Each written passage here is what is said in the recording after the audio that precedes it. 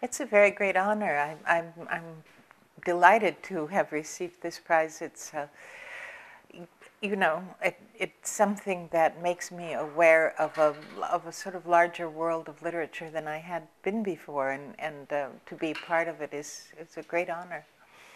I only became acquainted with her work as a result of being notified that I had received this prize.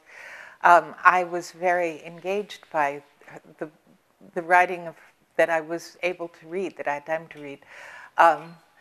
The characters that she draws are very beautiful, and she evokes a very beautiful world with, such detail, so movingly.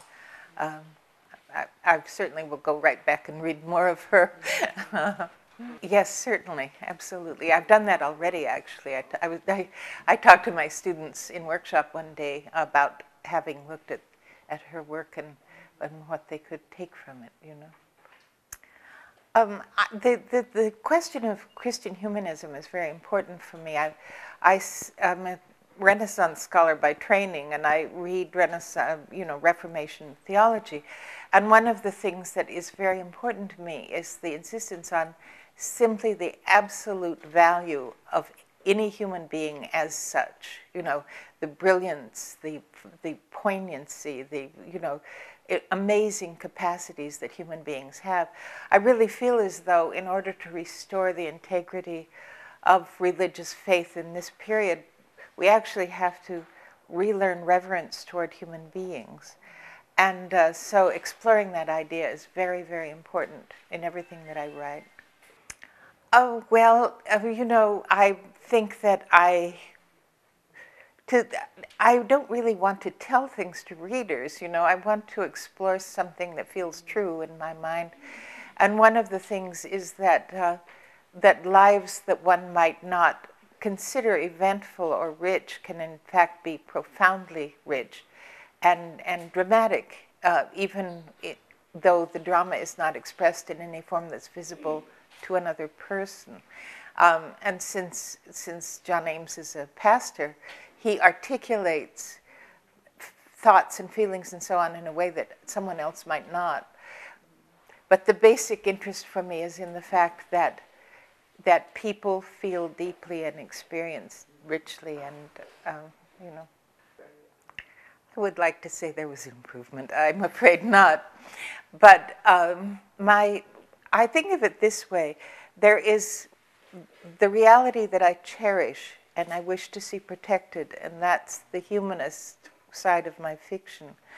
And my nonfiction is a sort of, as I see it, a sort of defensive strategy for trying to protect what is most precious, the other thing that I dream of or imagine when I'm writing fiction. I don't really know. I did an ordinary academic PhD and so on, about these things. And it made me very interested in, history and research and all that. I never stopped being interested in writing fiction, but I also never stopped being interested in doing, research and historiography and so on. I just go from one to the other. It makes me feel good to go. It refreshes me to go from one to the other. I like them both, Impressions? Oh, many impressions. But certainly, the overriding impression is of enormous kindness and thoughtfulness and graciousness. It really has been wonderful. And then, of course, so much of terrain is beautiful. The mountains are wonderful. And it's interesting to see another modern society developing on other principles and aesthetics and so on. It complicates the idea of the modern in a way that nothing else has ever done for me. When you look at France or something, it's more as if they're avoiding modernity, and which Korea certainly is not doing. So it's very interesting. Well, I mean, the objects are simply beautiful in their own right. Also, it's just so. It seems as if the idea of printing very quickly turned into a way to develop ornamentation across a whole field of life you know, which is very brilliant, and I don't think we have anything quite like that in historical printing in, you know, in medieval Europe. It's just touching to me that people from such an early point wanted to make anything beautiful that they could find a way to make beautiful, you know. The patience and skill and so on that these artifacts are full of is just very moving. Well, we try very hard, I mean, we all do, to help the student develop the individual vision that moves them toward writing in the first place. We think of writing as not a skill, but something deeper than that, a testimony, you know. One of the problems, it's an art school basically, you know. So on the one hand, we choose people that we take to have special gifts.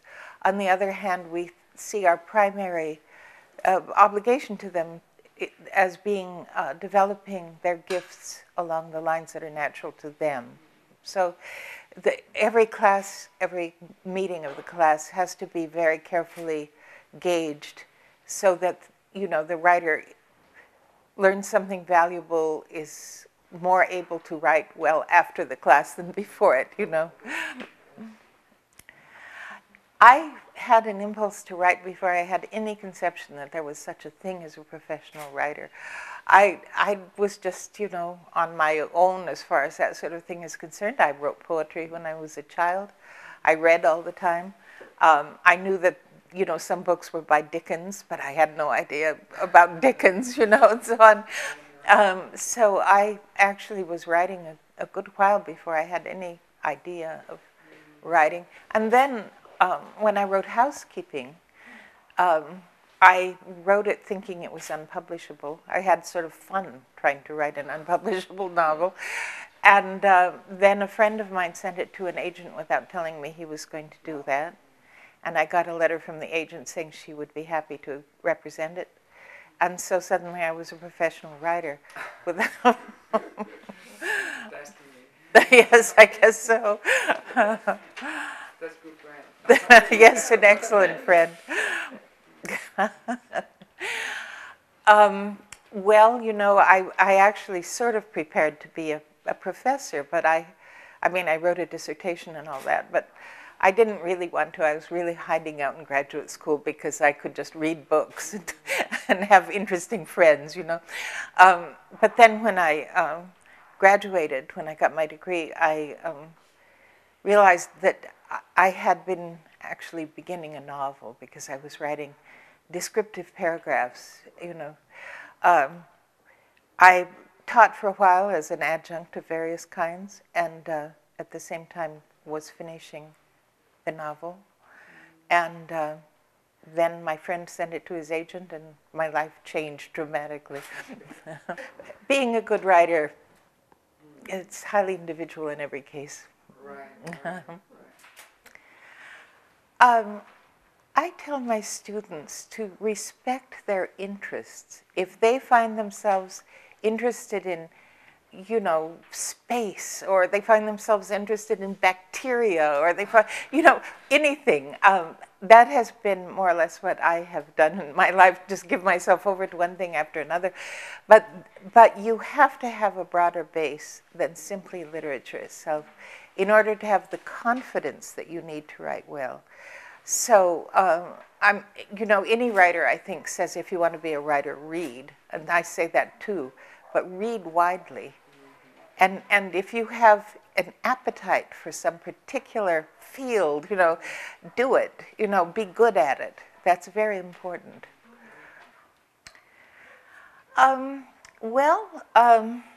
was just reading, you know, I was aware of certain reputations, you know, and I was a little snobby. I read old books of a sort of Victorian type, you know. I read a lot of Dickens. I read Rudyard Kipling only because my grandfather had his complete works in his house. Kipling? Yeah, can't bear him. But I read a lot of poetry. My brother would give me books of poetry and so on. I had no thought about becoming a writer, but the thing that was important to me was that people would tell me that I wrote well. From my point of view, I was simply doing what the circumstance required. Also, oddly enough, I grew up in a sort of a very old-fashioned school system, so I had a lot of Latin. And one of the things that we did in the classes is make like rhymed translations from Virgil, you know. They had no idea of the difficulty of what they were asking, you know. But having to do it was a wonderful training. Yes. Well, I think that her, you know, work is certainly influenced by the great classic novelists, the great Europeans, and she has again, you know, her reverence basically for the people in the life that she describes, you know, whether they're good or bad or doing well or doing poorly or whatever, she's there like some sort of attending spirit that is appreciating the details of their lives, you know, things, knowing things about them they don't know about themselves, you know.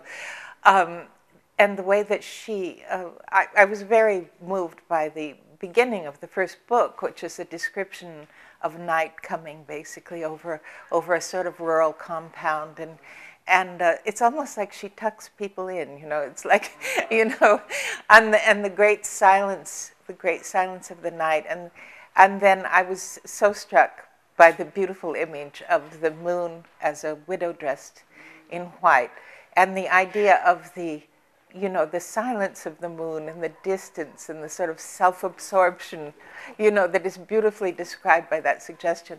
And also the fact that as distant as the moon is, and, you know, it mirrors human life. It has a human circumstance. It just makes a beautifully whole world out of everything she's describing.